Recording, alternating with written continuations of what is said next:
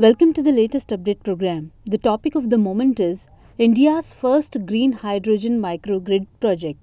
Recently, NTPC has started a project of standalone fuel cell based microgrid with hydrogen production. It is India's first green hydrogen based energy storage project. It is also one of world's largest green hydrogen microgrid projects. This project is implemented at Simhadri near Visakhapatnam.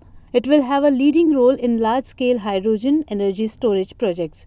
It will be useful for studying and developing multiple microgrids in various off-grid and strategic locations of the country. In this, hydrogen will be produced using the advanced 240 kW solid oxide electrolyzer by taking input power from the nearby floating solar project. The hydrogen produced during the whole day will be stored under high pressure.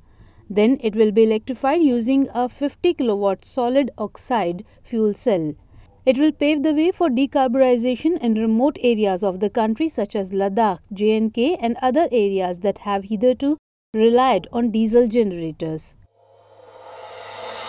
Dear viewers, to watch this topic in Hindi, please visit our Hindi YouTube channel.